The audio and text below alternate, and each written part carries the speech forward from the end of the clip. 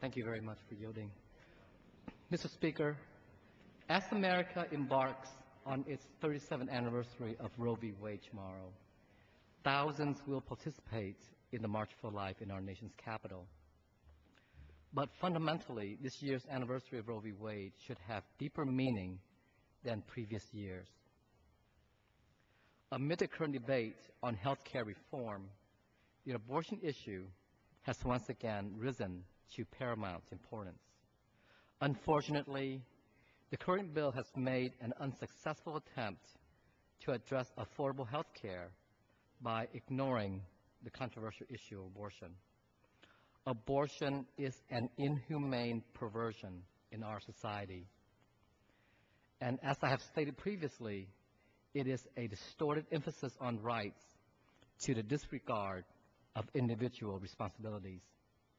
When President Obama addressed a joint session of Congress last September, he said, and I quote, "Under our plan, no federal dollars will be used to fund abortions, and federal conscience laws will remain in place." Why then is the current health reform under the Senate plan being touted as the right plan for America? The health care legislation passed by our friends in the Senate does not reflect the long-standing federal policies that ban abortion funding, and I will absolutely not support it as it is written. The fundamental rights to life in this country were reinforced and more succinctly elaborated in the first 10 amendments to the U.S. Constitution. These 10 amendments, more commonly known as the Bill of Rights, have served as the heart and soul of our legal tradition and the foundation upon which we have built the most powerful democracy in the history of the world. Yet, the balance between rights and responsibilities have served as a basis for an ethical context, but now it is skewed. Our society have distorted this view of individual rights versus responsibility so that good somehow get distorted with evil.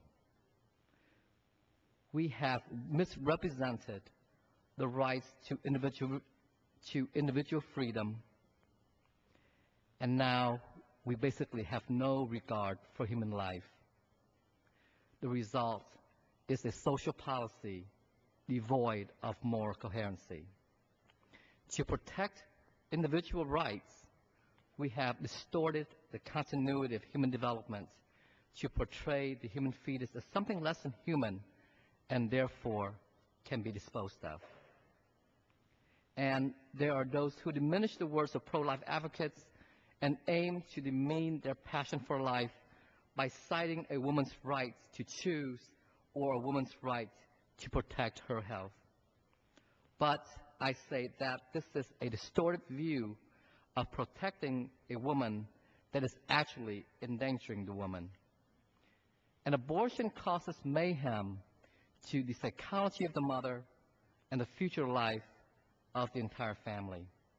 Her emotional health is never the same, and though anesthesia may provide some physical relief, there is no anesthesia for her mental and spiritual health.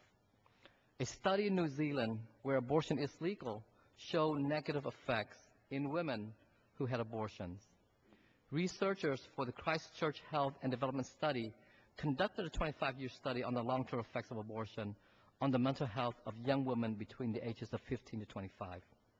These scientists reported to the Journal of Child Psychology and Psychiatry that those having an abortion had elevated rates of subsequent mental health problems, including depression, anxiety, suicidal behaviors, and drug use disorders.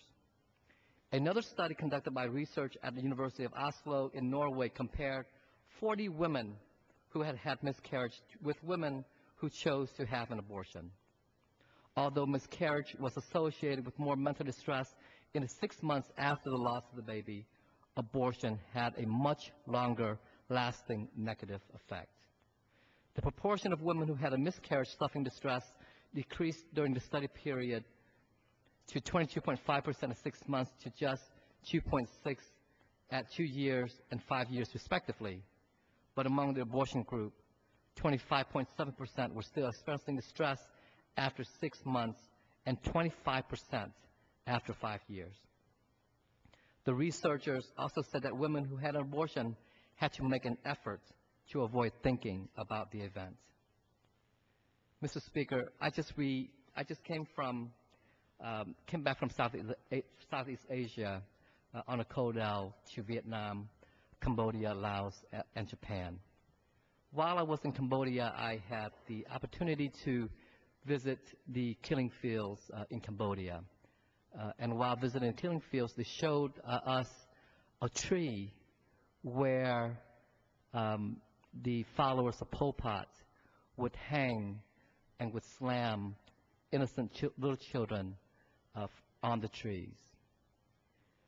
The Pol Pot regime killed approximately 1.6 million of its people between 1976 and, if I remember correctly, and 1980.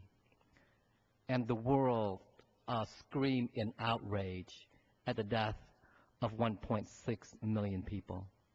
The Holocaust killed 6 million, and we continue to scream in outrage at the 6 million Jews that were killed during World War II by the Nazi regime during the Holocaust, in the Holocaust. From 1973 to the present, in the United States alone, we have murdered over 40 million children. Just imagine that. If we scream in outrage at the innocent children that were slammed and hung on the tree in the killing fields, yet after 40 million children killed in this country, we still hold a policy that allows for the legal killing of innocent children.